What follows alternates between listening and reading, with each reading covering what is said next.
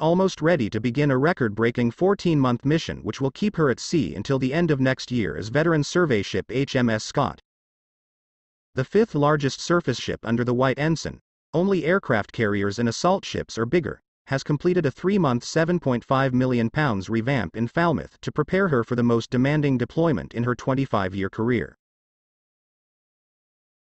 Citing from Royal Navy website, once trials and training are complete, the Plymouth-based vessel, unique in the Royal Navy for her ability to accurately survey vast expanses of ocean to great depths, will head out into the North Atlantic.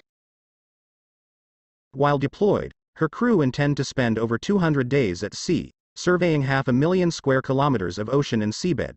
That's roughly the size of Spain, beating the record she set on her 2021-22 survey season.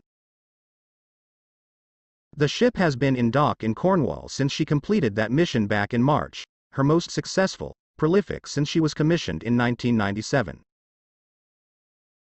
The team surveyed an area of 400,000 square kilometers, more than 1.5 times the size of the UK, and sailed a distance of nearly twice around the globe, hoovering up data about the Atlantic which will assist Royal Navy operations. Those efforts earned Scott the title of the Navy's best survey ship. Whilst that data benefits the fleet, the Atlantic weather and high tempo of operations took their toll of the ship and her machinery.